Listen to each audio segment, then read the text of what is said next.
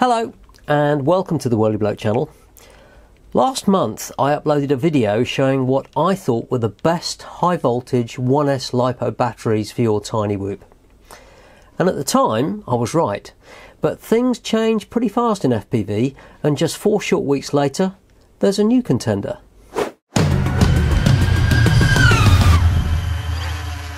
I've been using these URUAV 450mAh batteries exclusively on my Mobula7, and they're great.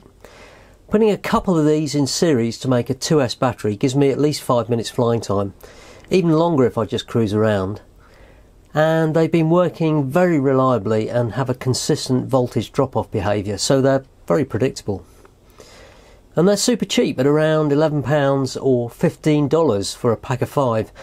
And that works out at just over £2 a battery.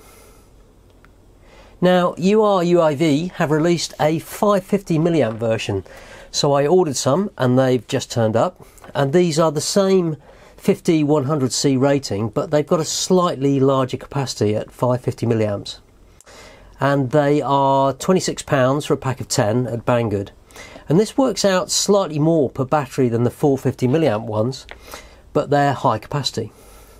And Banggood are running an offer at the moment that gives you more discount if you buy 2 packs of 10, bringing the price down even further. But are they any good? Well, I've now flown the Mobula7 as 2S using these, and although they're a bit heavier at 14.2 grams per battery, it's about half a gram heavier than the 450mAh ones, I've seen on average another 30 to 60 seconds flight time. So they're pretty good really. There we are, 14.4. It varies battery to battery.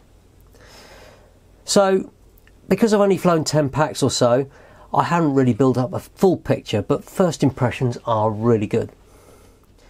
These are only slightly larger than the 450mAh ones. They're a little bit longer, you can see here. But the 3D printed battery strap I designed to hold 2 of them together still works fine.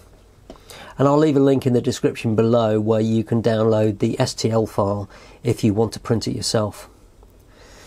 And my plan is to use these as 3S on my Mobula7 HD, and I'll let you know the results when I've had a chance to get some stick time in. I know these aren't exactly quantitative tests, but I found bench tests on batteries can only tell you part of the story. Getting out and flying the LiPos over a few weeks gives you a feel for how they perform, how they recharge, and how the battery voltage drops off.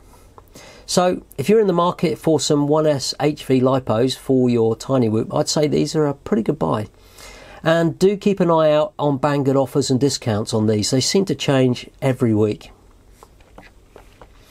Thanks for watching, and if you found that useful, give me a thumbs up and leave a comment.